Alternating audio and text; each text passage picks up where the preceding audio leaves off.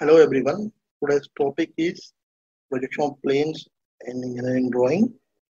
Coming to the introduction, in the previous classes we have discussed about projection of points and then we went to the projection of lines. Projection of planes is nothing but improvement from the projection of lines. So mainly coming to the projection of planes is a two-dimensional object having length and breadth. And in this projection of solids, we neglect the thickness of the planes. Okay, mainly we have coming to the planes. The main are square, pentagon, hexagon, circle, equilateral triangle, right angle triangle, rectangle.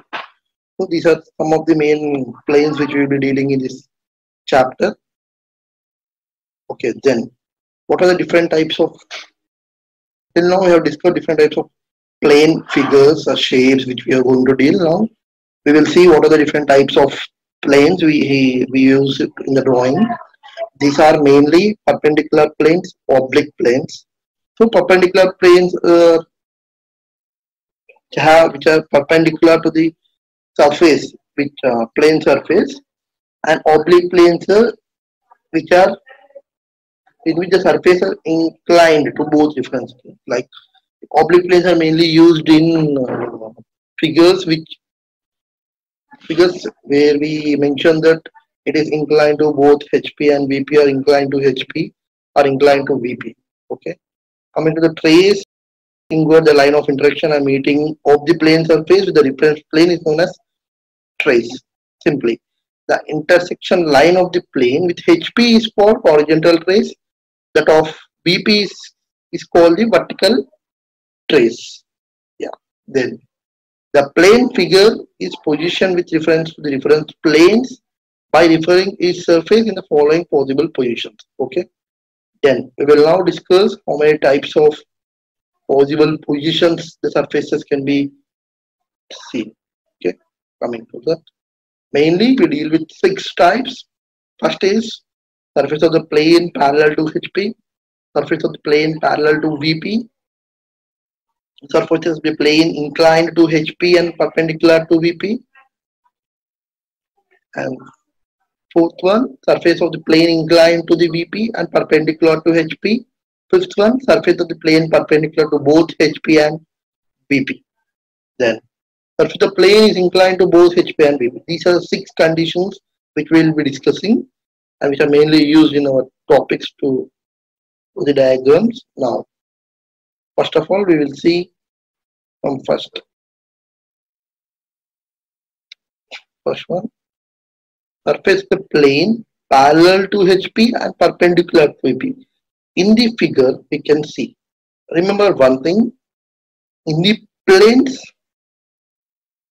the following plane AB, BC, CD, DA are called sides. Okay. So we can see, and complete this is called a surface. Now we can see that the surface ABCD is parallel to HP and side AB or BC is perpendicular to VP. So when you see a surface from the top position, we will be getting exact replicate of the figure in this case. So now in this figure you can observe that this figure is been replicated on the HP, which will be top view for the surface, and when coming to front view it will be a line because the plane or the surface is inclined or perpendicular to the VP. So we will be getting a line. Remember, as we are aware that the points in the front view are represented with a dash, so that's the same A dash, B dash, C dash, D dash, and the points in the HP are represented without any dashes, that is A, B, C, D. This is the main. Then we will go for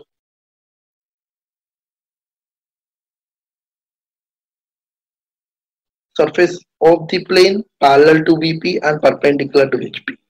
In this case, this is exactly opposite of the first case.